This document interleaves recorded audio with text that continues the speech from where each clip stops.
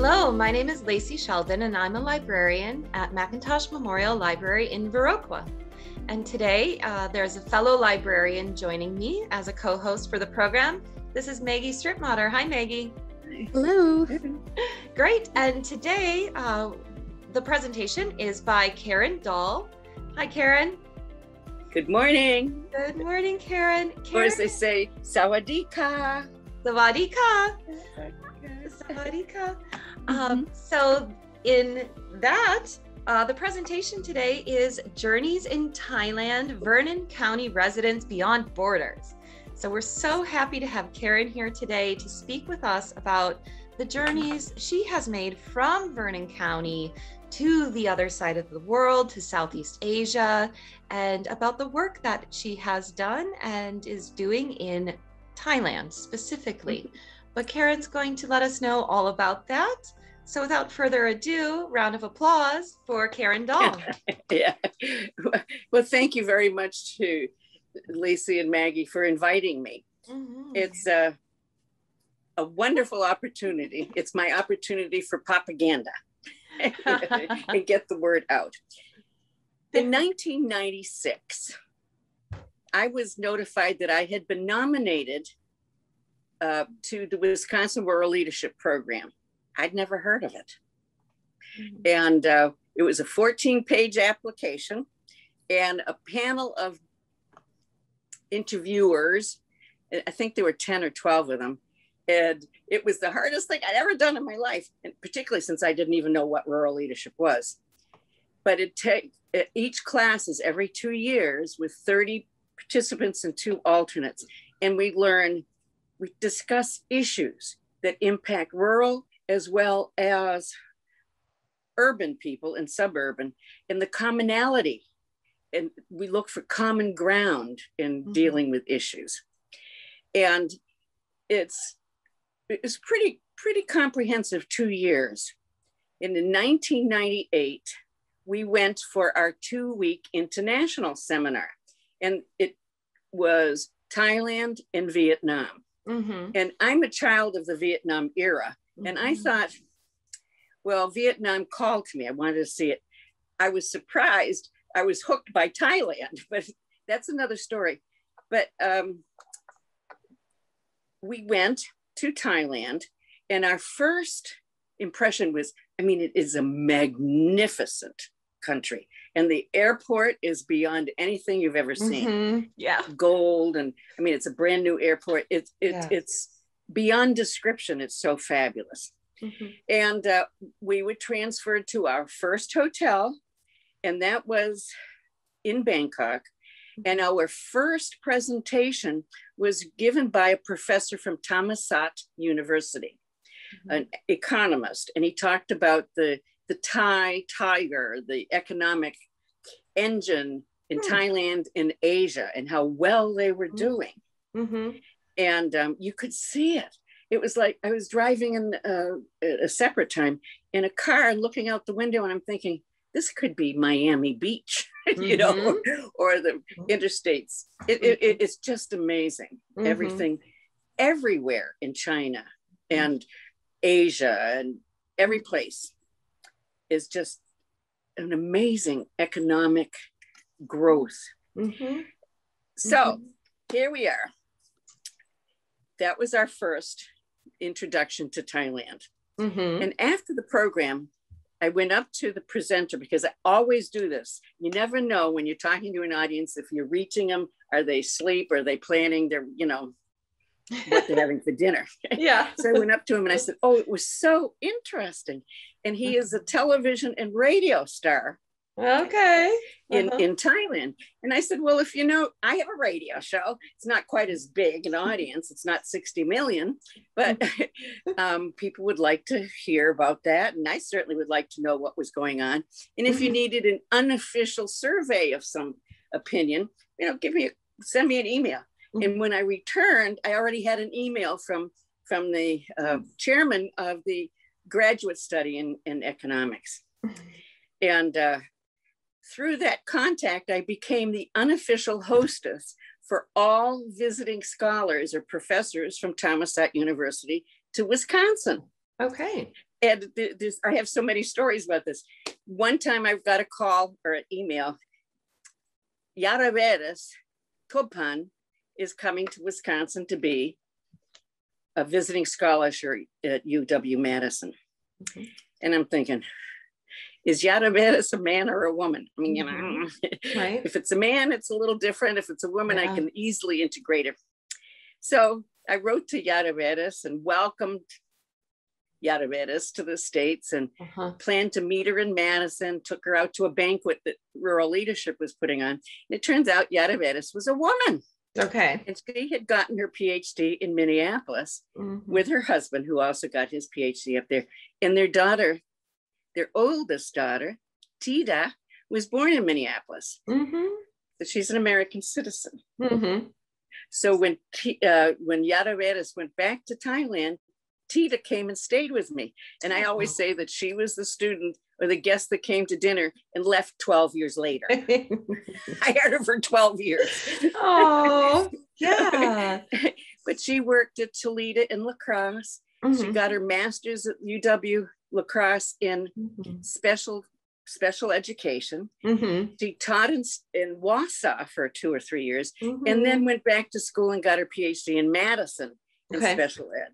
Yeah. So, all of these chance meetings extend to lifelong changes in some cases. Isn't that incredible? I just love hearing that. Yeah. Oh, it's amazing. And the second place that we went with the rural leadership group was to a place in the slums, Klong Toi.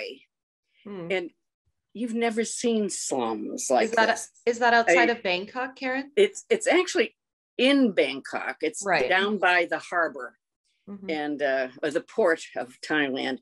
Yeah. Cardboard shacks. How do I say this? There you go. Corrugated metal, maybe one room. Toilet is when you put your butt over the water. They do their dishes and the laundry and their everything. And Maggie, it's so unhealthy. Yeah, here, Karen, Maggie has shared a map for us so we can see the country of Thailand, and the star is where Bangkok is, and so people can reference, have an idea of where we're what we're talking about here. So thanks for sharing that, Maggie. Yeah. Great. Klong Toi, like I said, is the largest slum in Thailand. And it's similar to the mass migrations from the South in this country in our history, is the poor people, the farmers, had to leave the countryside for various reasons, and they all migrated to the cities, Chiang Mai, but predominantly Bangkok. And they left bad conditions and they arrived in worse conditions. I mean, it's a tragedy. The one nice thing about Thailand is they're primarily vegetarian and there's vegetables everywhere. It's relatively cheap. But as you saw on that map, Thailand is kind of in the middle of Southeast Asia. We have Singapore, Indonesia, Malaysia. We have Vietnam and Cambodia and Laos and Burma or Myanmar. And even though they have borders, it's very porous. So they've been great controlling COVID until now. And instead of it's just because of the borders and transit, it's just an epidemic beyond anything they can handle. But I wanted to tell you, Thailand is a monarchy. And the old king, who just recently died within 4 or 5 years ago, was revered like a god. And the royalty are above us. And he died. And there was a certain segment of the population that was hoping that the eldest sister would inherit the throne, or Parliament would do something. But the oldest son inherited. But he lives in England and Germany. He has his concubines and he has his many wives, and he's kind of a playboy, and he's also the richest man in the world. He's everything that was the treasury of Thailand, he has now inherited, taken over. He's the man. There's been a movement about democracy there. Young students. Thomas at University plays a very big part in revolutions and suppression and stuff like that. But they're not allowed to talk in Thailand negatively about the royals. If anybody complains about him living in Germany and England and not in Thailand, they can be picked up summarily and put in jail for 10 to 20 years. So yeah, I don't talk. I'm in my FaceTime, email, or instant messaging with anybody in Thailand, Thai people or Americans that are working over there, living there. Yeah, I never talk politics because it's too dangerous for them. Yeah, that's interesting to point out, Karen, because it's a real contemporary courtesy and precaution. Yep. So it's something to be aware of. You know, I think that this program is really about shedding some light on other current scenarios and situations that are playing out in the world. And so I'm glad that you mentioned the different concerns that have been happening throughout Thailand in more recent times. COVID, the changing over of a monarchy. It's all very, very relevant. So thanks for mentioning those. I'm going to tell you a couple of differences, I think, in our time that are very obvious. When our rural leadership group toured Thailand, we went to a forestry station up in the Triangle area, and we ended up in a Hmong village, but that we could have been Karan. There are 5 or 6 different ethnic groups that are in Thailand, and particularly in the mountain area. And we stayed in a forestry station, and I was in the women's dorm and they had the men's dorm. And, you know, I walked around and made sure where the shower is and where the toilet is and found my bed. And one of the gals in the group said, "Ooh, I have mouse droppings on my bed." We'll change beds, you know, move them. So in the morning, in the morning, I was standing by the forest ranger, and he asked me, "How was your evening? How did you sleep well?" "Oh, yes, it was great. But you know, before I went to bed, I walked around inside the cabin and I saw strips of wood. It was probably 4 to 6 inches wide and maybe a foot long." And I said, "Why are those pieces missing from the flooring against the wall?" And he said, "Oh, that's nothing to worry about. That lets the snakes in at night to eat the rats." Yeah, I know. I'm glad I didn't ask the night before. Yeah, because you wouldn't have slept as well. So there are snakes in Thailand, and that's one of my phobias. So when I go out into the jungles or rural areas, I always have a cane and I bang the ground and I let them know I'm coming. They can run. I'm more afraid of them than they are of me, but that's okay. Oh my goodness. The other thing is one time I was in the foundation, my mothership, I call it, the Duang Prateep Foundation in Bangkok. And it was the first time I was with 2 professors from the university and my very best girlfriend from college. Love it. And that was just a few years ago, you understand. But the one woman in the international office, she said, "Now, tell your friends, don't eat the red food." I don't need to be told twice. So I said to my friends, they said, "Don't eat the red food." And my girlfriend, Jackie, was from Texas. And she said, "Oh, I've been eating Tex-Mex food, you know, all my life. I can handle hot." Okay. I'm just sharing what they said. Yeah. So we got food. She was the only one of us that got the red food. We sat down and 3 of us watched her, and she took a bite she turned bright red and she stopped breathing. Yeah. Yeah. So the moral of the story is don't eat the red food. Totally. Oh my goodness. Yeah. I can say I've had anything you buy here is so much more mild than you find over there. Yeah. You don't, if you're over there, don't play around.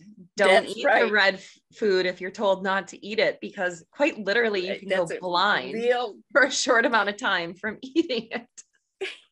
And the other thing is, I think I'm a world specialist on toilets. Toilets and toilet paper. Yeah, the toilet talk. And I'll share my toilets. Oh, two of them. Toilets in Thailand are very similar. Well, there's similarities and differences between China and Vietnam and even Switzerland. Okay, but they have, it looks like a raised seat, but you don't sit on it. It's kind of rectangular and it's filled with water, and you do your business, and you have to take toilet paper with you. I always tell everybody, pack some rolls of toilet paper before you leave home. Take the hard cardboard out and squash them down, because you need to take them everywhere you go. And the toilet paper, and you put it in a waste paper basket beside the toilet, and then you reach and you have a pot and you dunk fresh water into this toilet apparatus, and it eventually floats down. That's an experience. So you have to have good, strong legs. Yes. Or you develop them. Exactly. Well, one time, the rule of thumb in Bangkok is you never get in a car or a bus or whatever, or a taxi, without going to the bathroom first. Doesn't matter. Yeah. You would think that a 10-mile ride in Bangkok would be, 10 or 15 minutes. It could be 2 or 3 hours. Absolutely. Traffic is horrible. Yeah. Even with the new skyways that they've built. It's unbelievable, but still bad. A lot of motorbikes. Oh, go ahead. Sorry. Yeah. And the tuk-tuks. But anyway, I was in the foundation. We're all ladies' room and everything. And, I'm used to using the thing. And I was standing there with my slacks down to my knees, and this enormous cockroach came walking by my left foot. Now, I'm not so that I scream. I saw it walking by my foot, and I'm going, It walked under the door and saw everybody in the washroom, and it turned around and it retraced its step, but it came a little closer to my foot. And I go, just touching my left foot. So I ran out of the toilet stall. And one of the Thai ladies says, "Oh, Kun Karen, are you all right?" So I said, I dashed out of the stall. I got a little excited about that. You can see, talking about that cockroach really good. Yeah. Anyway, rushed out, and the Thai lady looked in. I said, look. And she looked in, she saw the cockroach, and she said, "Oh." Like, "Oh yeah, I'm used to that stuff." Right. Yeah. I thought you throw a saddle on it and you could ride it. Yeah, right. It's so surprising, just in general, the things that we may see commonplace here in Wisconsin and think, oh, this is a typical size or an average size. And so we normalize that size. But then if you're in another place, especially a tropical place like Thailand, big bugs. Yes, everything's bigger in a lot of ways, as far as even the fruit that I've seen, or just leaves on or flower petals, everything is just enlarged, and it's very vibrant, and life just hums and ticks and works over there.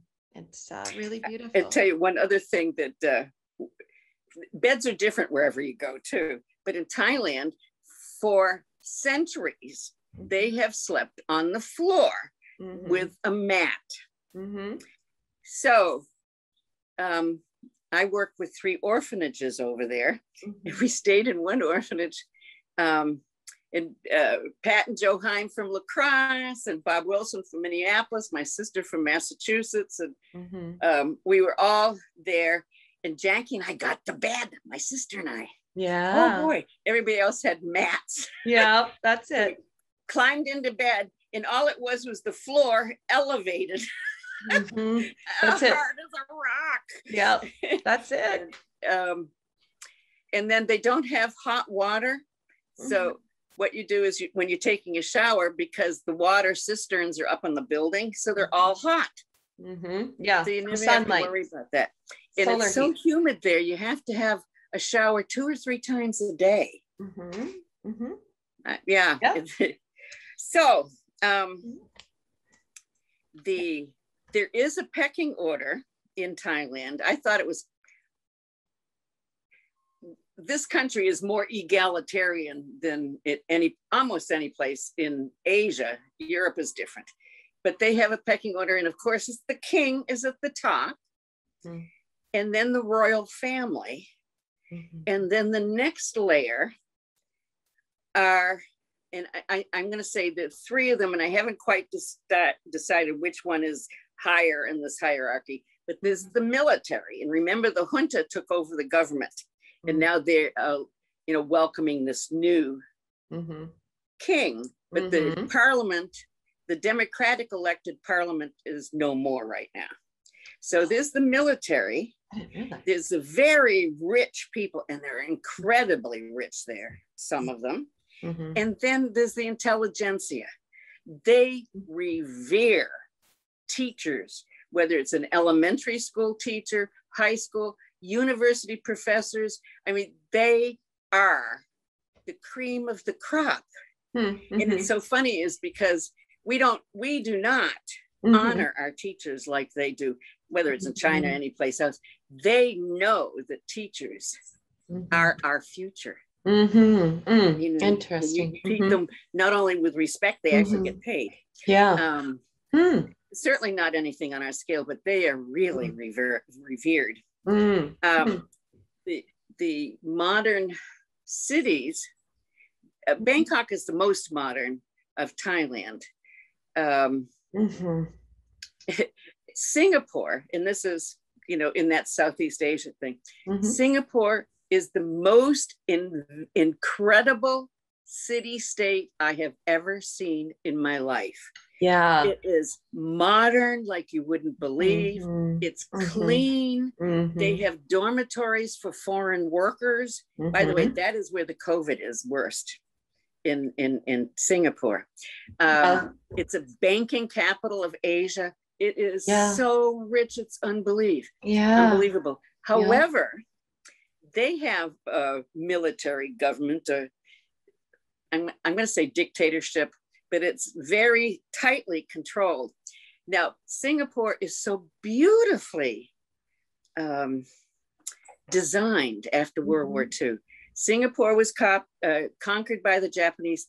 Thailand was occupied by the Japanese, but never conquered. And they like to make that distinction in their history. But Singapore has, let's say, north, south, east, and west, and it's divided into quarters. And each area has their own hospitals, their clinics, their shopping areas, their food halls. And 97% of the people own their own apartments. There's very small percentage, less than 3%, that own land and have a house. That's not. Yeah, isn't that amazing? Yeah, that's incredible. And then public transit. So the train comes every 3 minutes. So during rush hour, if you get to the platform and you look in the train car and it's full, you don't get on, because they don't stand and hold. It's just so, it's flawless. Yeah.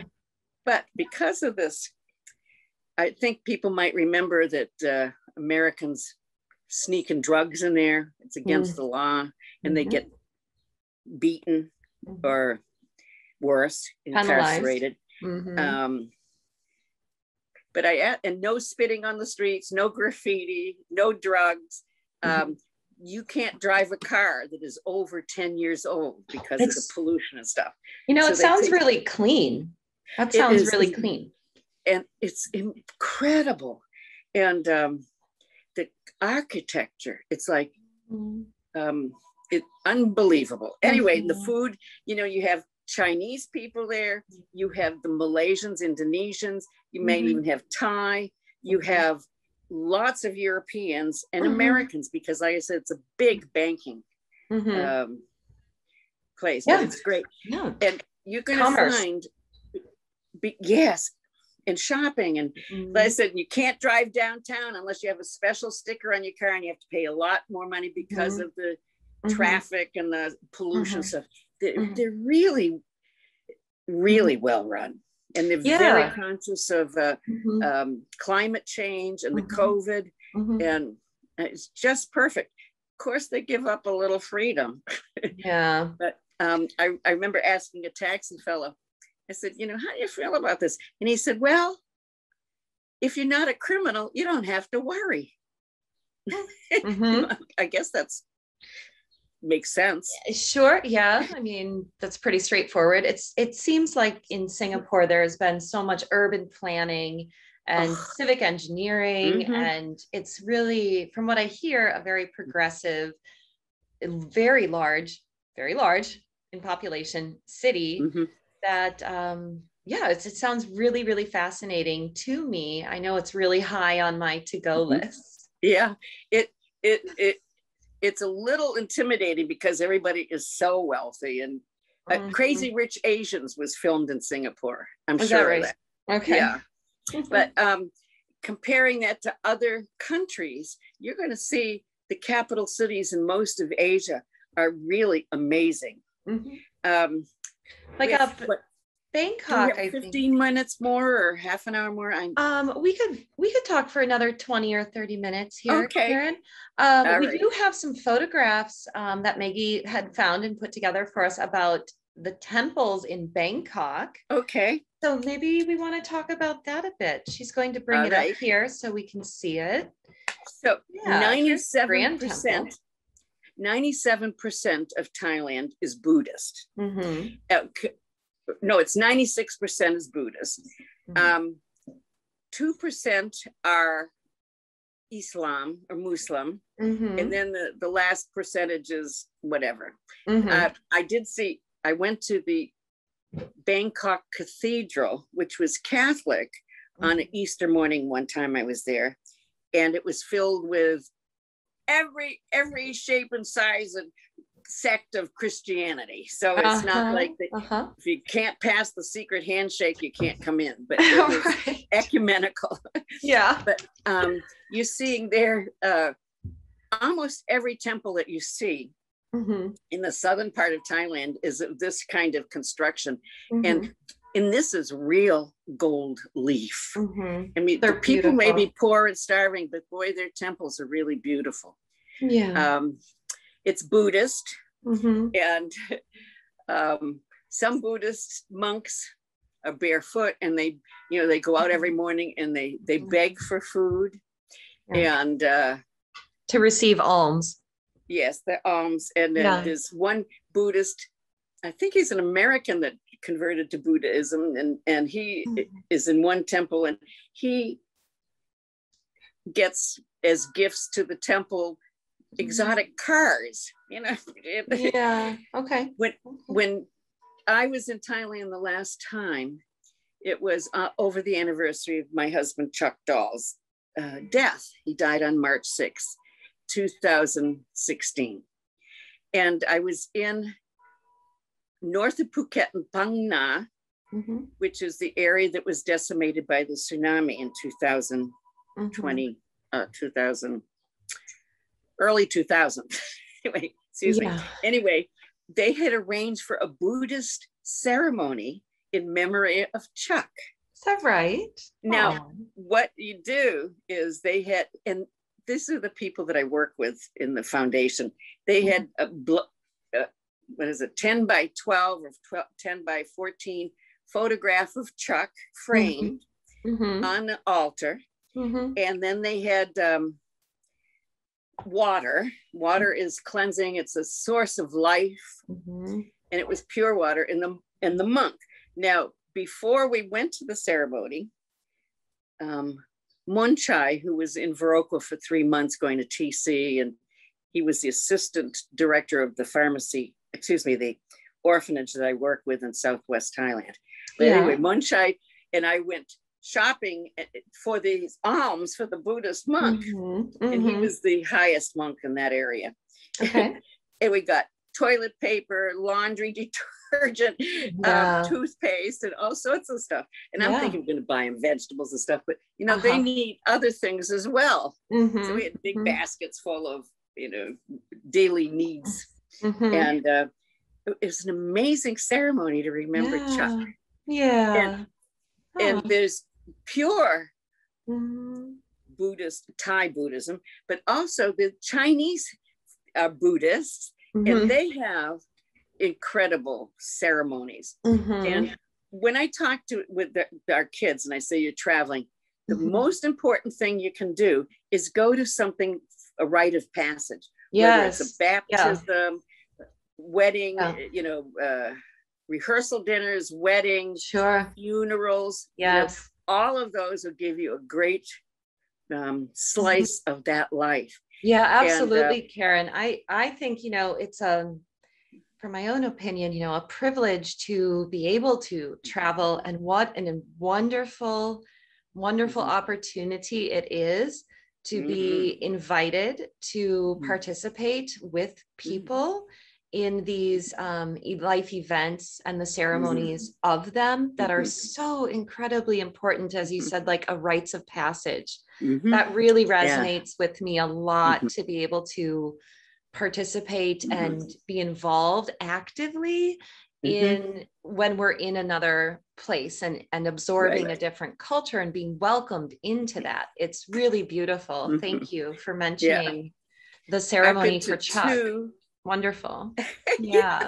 And I went to 2 Buddhist funerals. And now it depends on how wealthy you are. It could, that funeral could go on for 30 days or it could go on for a week. And the Chinese funeral I attended was the uncle, I can't remember who's, anyway, it was the uncle of somebody that I knew and was invited. And it was Chinese. And they had drummers and all sorts of bells, and then they had dancers and gorgeous costumes surrounding the room. And I turned to my girlfriend. I said, they should take this to Radio City Music Hall or Rockefeller Center, or hit the United States. You know, Chinese funerals. I mean, it was an extravaganza, and every day. They had in the evening for the families that came, banquet practically. And then the Thai one that I attended was the wife of the professor that was the first speaker from Thomasat for the rural program. And she passed away.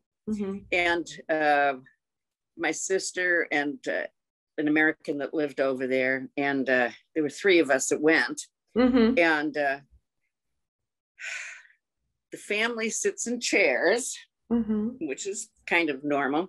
And at some point you go and the person who's passed is laid out like a table, but it was knee high, not waist high. And she was laid out and covered in a cloth, of a white cloth. And her hand was sticking out from underneath that cloth. And people went down on their knees, and then they poured water over her hand, you know, to, you know, that life-giving, that's giving her life and, you know, the afterlife and purification and stuff like that. And of course, I have 2 artificial knees. Okay. You know? If we put Karen down on her knees, we're going to need a crane. So I explained to him, I'm not going down, honey. But anyway, it was okay for me to bend over and pour the water over the woman's hand. As we're able, right? And I went to a Thai wedding. Now this was the cousin of the Thai student that lived with me for 12 years. Okay. And that family, and that takes a week or so. And they get married in their Thai ceremonies, and then they'll have another one in a white gown and veil and stuff. But they had women lined up on the road leading to the house, and they had different things that people would need to bring, like spatulas and a pot and pan, and people would leave those with the ladies on the road, you know, really seated, and then got to the house, and it was in the family home. All furniture is removed from the main floor, and everybody was on the mats. I even went down on a mat that time, but they had Buddhist monks, and they chanted for their, you know, happiness and, you know, prosperity and stuff like that. And then afterwards, we had a procession by the bride and groom. And they were on a throne on a stage, and you would pass them, and you'd give them money. You know, and then go to the banquet. Wow. Hey, that's incredible. You've been able to participate in so many rites of passage, and that's incredible.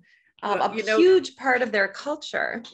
One of the things I've learned is you need to know, you have to have a script to know what's, you know, the play.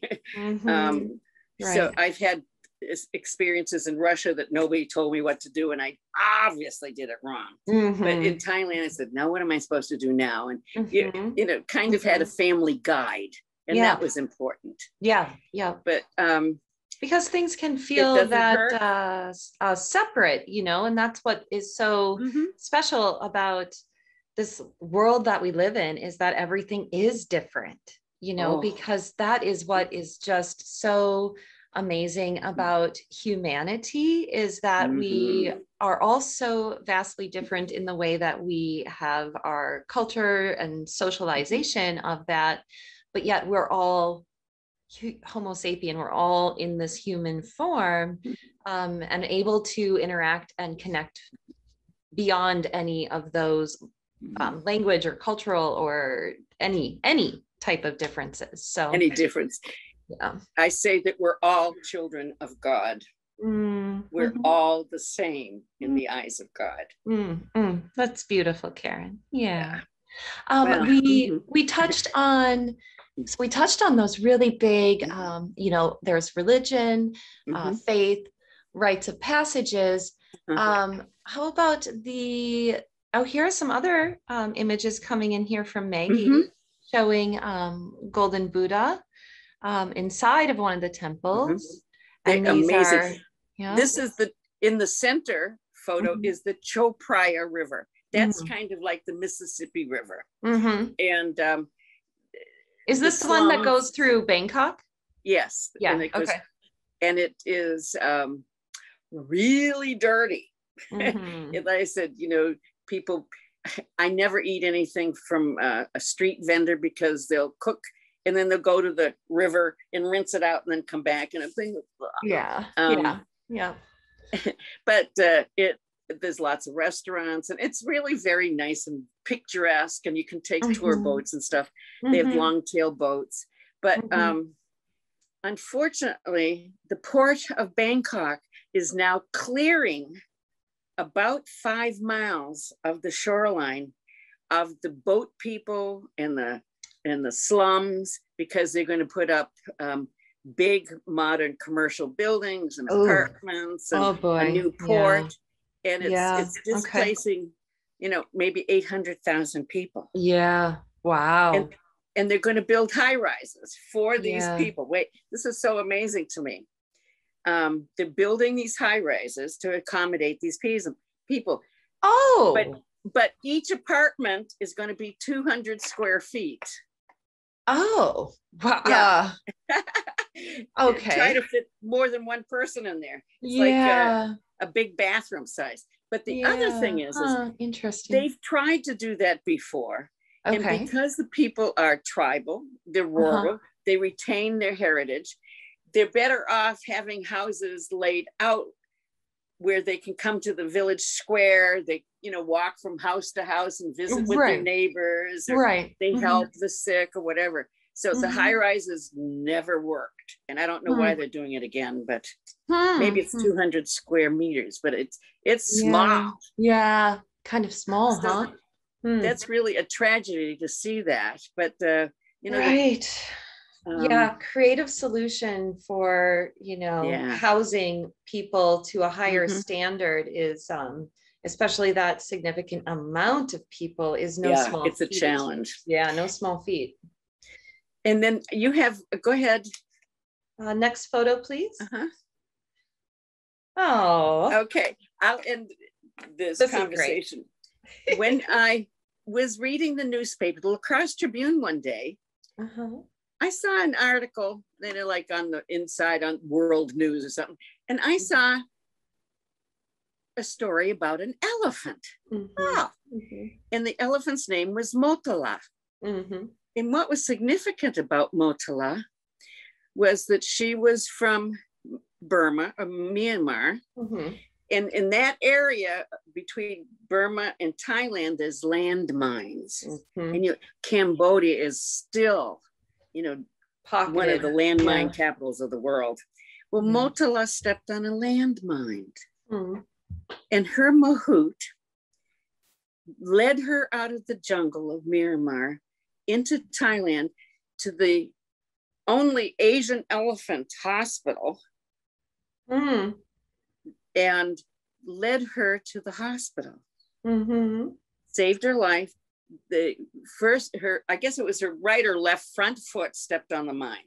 Okay. And the bones were, really just imagine. Yeah. And the first surgery was 25 hours, to repair some bones. And obviously some of the foot was missing. So they had her in the hospital, and then they built a prosthesis for Motala.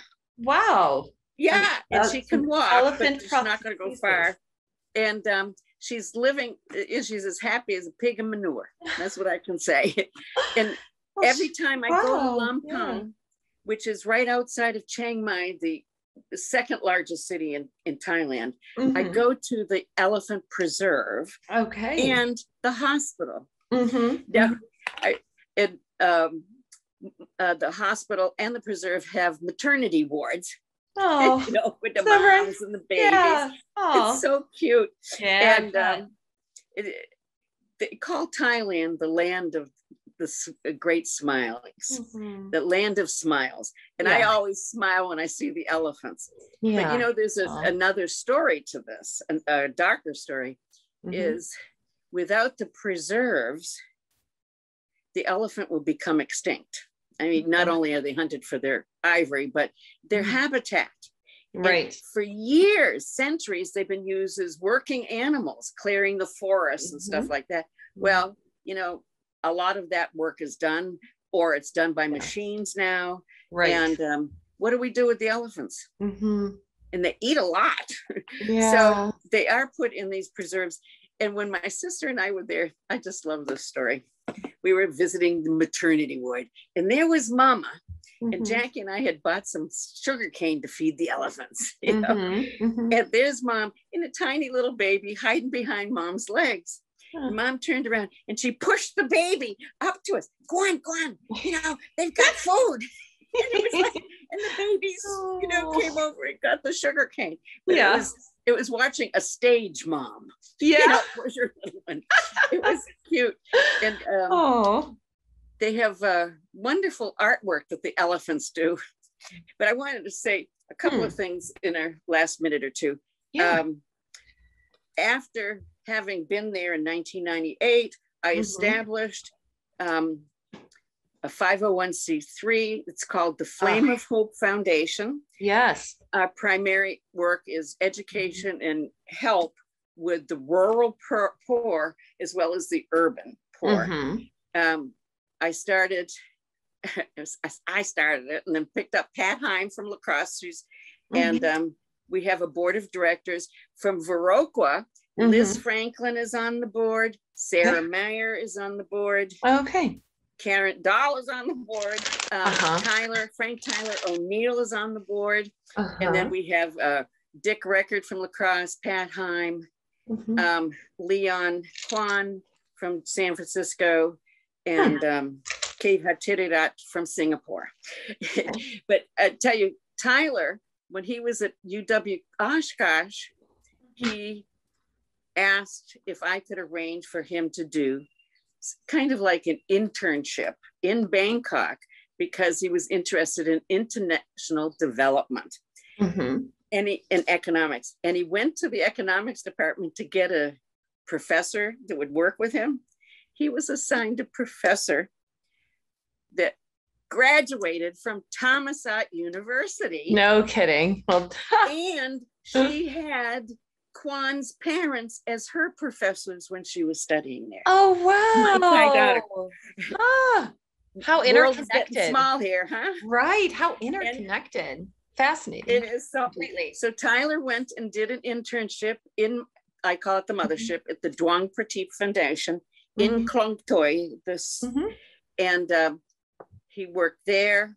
And Sarah Mayer took her 2 kids, and they worked at, in the orphanage down on the Tsunami Orphanage. And I've been back and forth. But when Tyler came back, he finished his bachelor's at UW Oshkosh, and he went back and he got his master's in international development at Chulalongkorn. Hey. Because it was too difficult. But that was where my Thai daughter got her bachelor's degree. Okay. There we go. Small world, huh? Yeah, it is. It's really fascinating, though, how it's all connected. And then at the Flame of Hope, like I said, headquartered in Viroqua for 21 years. And I told Pat when she was vice president, I said, Pat, you're going to be the next president. And she said, oh, I can't do this until I retire. She retired last October. Okay, so what does that mean for you? Madam President. So I got to step down. Hallelujah. But I did leave a legacy of one legacy really amazing is we had one of my friends from Thammasat University, an American, which we had included in our tour of the orphanages. He was so impressed. He said to Prateep, who is the woman who started this, he said, I'd like to meet you to discuss making a donation. And we were at a party at the time, a dinner party. And I said, why don't we wait until... So I was driving with him up to Kanchanaburi, where we have a girls' orphanage. And I said to him, Bob, how much, are you talking about a donation? And he said, well, I'm thinking probably $1 million. Yeah. Wow. And I'm thinking 10 or 15,000 maybe. Yeah, $1 million. Oh, and of course I said to him, Bob, will you marry me? Well, I mean, what a significant, generous donation. And that money can go so far. In Thailand, right? In Thailand. Yeah. That's incredible. What a wonderful donor, like amazing donor. And we have it invested. So we only use the interest. And we have 9 students, full scholarships. It pays for tuition, books, fees. They wear uniforms there. We pay for the uniforms, their housing, their food, and if they commute, their transportation. Yeah. All of those for 9 students right now. Yeah. That higher education is just so invaluable in some ways. Just incredible. Yeah, absolutely. So Flame of Hope is really providing that opportunity. And the headquarters is La Crosse, Wisconsin now. Yeah. Okay. Karen, if people who are watching from home are interested in learning more about that, is there a direction that you could recommend that they head in, whether it be a website or, Okay. I can do a lot, but I can't do everything. So I did not develop a website for Flame of Hope that is interactive. Got it. And that's being worked on right now. Okay. But there's, I'm going to say 2 or 3 ways. One is you can email me. There we go. kdahl@mwt.net. And I can steer you. The second way is www. I'm going to do this. D is in David, P is in Peter, F is in Frank, .or dot th. Okay. That's www.dpf.or.th.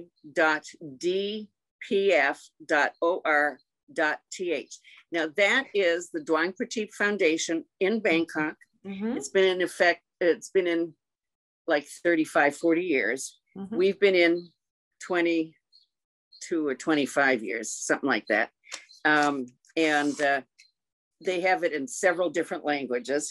Great. You can pick that and click on the British flag, you know, the Union Jack. There's no US flag on that one. For English. And you can see all sorts of newsletters and some write-ups and stuff like that. Great. And I'm going to close with one last story, Small World. Please, Karen. My sister and I want to go to Scotland. That's the MacDonald side of our family. And eat haggis and listen to the bagpipes and everything. And the Isle of Skye is where the Clan Donald's headquarters and genealogy and museum is located. And it's a big mansion type place and gardens. And so I started doing bed and breakfasts and Airbnbs and vacation rentals by owner, that type of thing. And I found a place. My sister's an artist, and it was an art gallery, gift shop with a bed and breakfast. I thought, this is great. So I contacted them, and okay. Then we couldn't go. And then we had COVID, and we can't go this year because she's not well. But the people who had that bed and breakfast out of all of those in the Isle of Skye turned out to be the British connection to the foundation in Bangkok. No, yes. Yes, of course they are. Oh my goodness, that just gave me some really great happy feelings. That's just incredible. That's wonderful. Serendipity, like you said. Oh, we're all 6 degrees of separation, everybody on the face of the earth. That's it. And I certainly feel very happy to be connected with you and your story today, and to be a fellow resident right here in Vernon County, right here in Viroqua. And so fascinating to hear about the travels and journeys that you have had in Thailand, in Southeast Asia. Thank you for coming today, Karen, and volunteering your time. It's been a very captivating and interesting time to speak with you. Like I said, I'm the world's expert on toilets.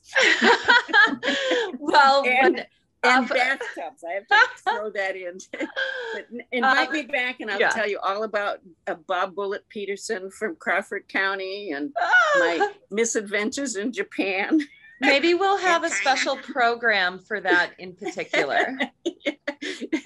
That's thank you both for your invitation, and have a great summer. You too. Sawadee ka. Kapkun ka, sawadee ka. Sawadee ka. Krup kun ka.